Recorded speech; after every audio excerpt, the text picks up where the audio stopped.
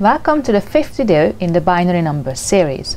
In this video, I'm going to show you how we can deal with fractions in the binary system. To be able to do that, first we're going to talk a little bit more about the power definitions, and then we're going to extend the binary place value system. After that, I'm going to show you a couple of examples how you can convert binary fractions into decimal fractions. So let's extend or recap our knowledge about the powers. So we all remember that any number to the 0 power by definition is always 1. And if we talk about the negative powers, that is the same as 1 over the positive equivalent of the same power. So what does it mean for us? Let's have a look at some examples. So if we talk about 3 to the minus 4, that is just simply 1 over 3 to the 4. And if we talk about 2 to the minus 3, that is just simply 1 over 2 to the 3. Last example, 10 to the minus 2, that's the same as 1 over 10 to the power of 2. Now, why do we need to know the negative powers? Well, remember when we were talking about the decimal place value system, we talked about the smallest place value being 10 to the 0, and then 10 to the 1, 10 to the 2, 10 to the 3, 10 to the 4, etc. Now, when you look at the powers grow by 1 as we go from right to left. But what happens when we go from left to right? The powers decrease by 1. And then if you introduce the decimal point, you can further extend this place value table. So we can talk about 10 to the minus 1, because 0 less 1 is minus 1, then 10 to the minus 2, 10 to the minus 3, etc. Now, if we look at it with the number equivalents, this would be 1, this would be 10, 100, 1000 and 10,000. This way, this would be 1 over 10, this would be 1 over 100, because 10 to the power of 3 is 100, and it will be 1 over 1000. Now, it might be a bit more familiar if we look at this way.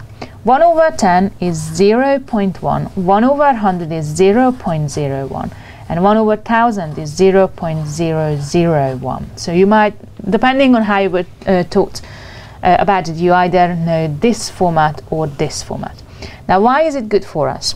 Well, basically, when we start to talk about decimal numbers, we can talk about 3.42.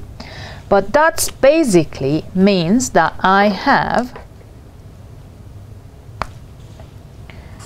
3 times 10 to the 0 plus 4 times 10 to the minus 1 plus 2 times 10 to the minus 2. So the place values are built into the system. Let's look at how it differs when we talk about binary numbers. So the binary place value system, we started with 2 to the power of 0, 2 to the power of 1, 2 to the power of 2, 2 to the power of 3, and so on. Now we can also introduce something new called the Radix Point, and then we can extend our knowledge of place values to the binary system. Because again, if you look at the powers grow from right to left and then by 1, and then they decrease by 1 from left to right. So we can extend this to 2 to the minus 1, 2 to the minus 2, 2 to the minus 3, and so on, depending on how many digits you want. So what are these numbers here?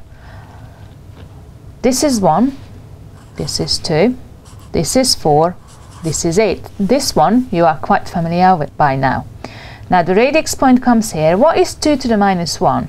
Well, that's 1 over 2. 1 is 2 to the minus 2. That's 1 over 4.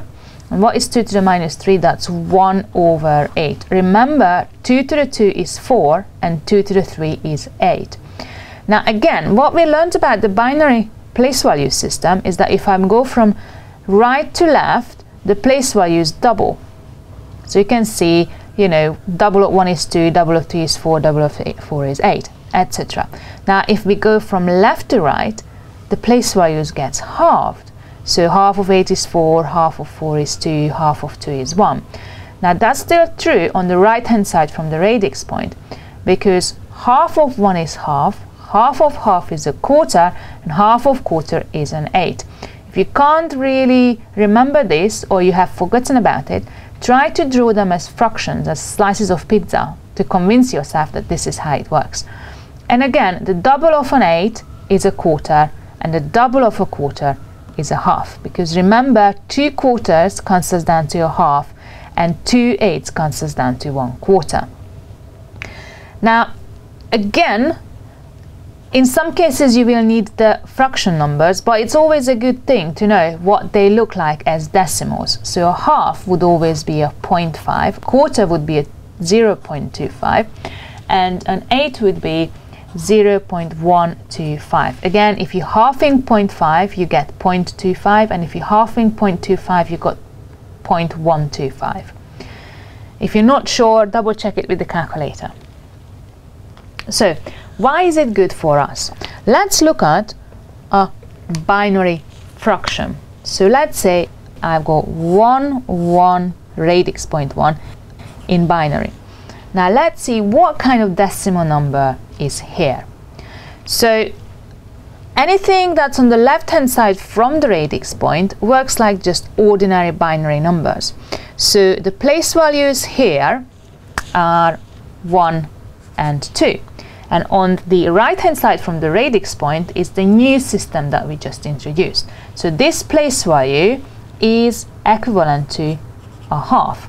So what I've got here is I've got 1 times 2 plus 1 times 1 plus 1 times a half. This is 2 plus 1, 3 and a half, which I can also write as 3.5. So that's the decimal equivalent of 1 radix point 1. And listen, when you're reading out the binary equivalent, you don't say just simply point, you say radix point to make the difference, the distinction between binary and decimal fractions.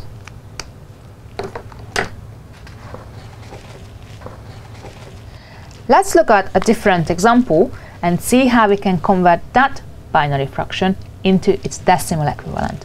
So our number in this case will be 1 radix point 101. I can again build up the binary place value table. So here's the radix point. I will have 2 to the 0, 2 to the 1, 2 to the 2, and so on the left hand side, and I would have 2 to the minus 1, 2 to the minus 2, 2 to the minus 3 on the right hand side. The equivalents are 1, 2, 4, keep the point, half, a quarter, and an 8. Now when it comes to our binary number, it's very important that you place them correctly. So the points have to line up. So the digits I'm using is 1 radix point 101. What it means to me, I'm using one of the ones, I'm using one of the halves, and I'm using 0 of the quarters, and I'm using 1 of the eighths. Again, 0 times anything, just gonna give me 0. And what I've got here is 1 plus a half plus an 8. So how am I adding together a half and an 8? Well, whenever I'm adding fractions together, I always need to make them the common denominator. So what's the common denominator of 2 and 8? Well, 8. So I know that a half is 4 eighths and the 1/8 is just 1/8. So I've got 1 plus 4/8 plus 1/8 altogether makes 5/8. So one radix point 1, 0, 1 in binary is equivalent to 1 and 5/8 in decimal. Now, if you want to convert the 5/8 into decimal and not just keep it as a fraction, what you need to do the division. So 5/8 is the same as 5 divided by 8. So let's do the traditional division. 8 into 5 doesn't go. Bring in the 0 and the point and borrow a 0. 8 into 50 goes 6 times. 6 times 8 is 48. So we got a 2 remainder. Borrow a 0 again. 8 into 20 goes twice. 2 times 8 is 16. 4 remainder. Bring in another 0. And 8 into 40 goes 5 times. That means that 5/8 is equal to 0.625. So that means that 1 and 5/8 is also the same as 1.625. Really depends on if you're happy having the equivalent as fractions or you want them as decimal fractions. Let's look at another example. So if I have got 1, 1, 1, radix point 1, 0, 0, 1. The binary place values again start with the point. I have 1, 2, 4. And I won't need any higher place values because I've only got 3 digits. And then I have a half, a quarter, an 8, and a 16. And again, because I only have got 4 digits in here, I only need 4 place values in here. Now let's put the corresponding digits under the place values. So 1, 1, 1, radix point 1, 0, 0, 1. So what it means to us is that we have 1 times 4 plus 1 times 2 plus 1 times 1 plus 1 times a half plus 0 times a quarter plus 0 times an 8 plus 1 times a 16. Again, all the place values which carry zeros will not be taken into account. So we have got 4 plus 2 plus 1 plus a half plus a 16. Now the whole part of the number be 4 plus 2 plus 1, 7. And the fraction part of the number is a half and a 16. Again, to add them together, I need to make them into fractions with a common denominator. 16 will be a common denominator, so 1/16 plus a half breaking up into 16s is just 8/16. You might remember that a half can always be represented with the numbers where the ratio top to bottom is 1 to 2. So anytime when a bottom part of a fraction is double of the top part of the fractions, that's always a half. So 8/16 plus 1/16 make 9/16. So it's 7 and 9/16. Now I'm going to spare you the long division this case, and I'm just going to pick up a calculator and calculate what this is equivalent to. So this will be 7.5625. Remember, when you want to calculate the equivalent of it as a decimal fraction, you just need to divide 9 by 16. So 111.1001 in binary is equivalent to 7.5625 in decimal. I hope you now have an idea of how to convert binary fractions to decimal fractions and how the extended place value system works.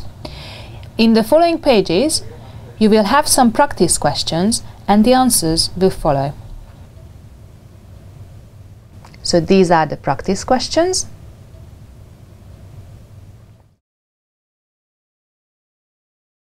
And here are the answers.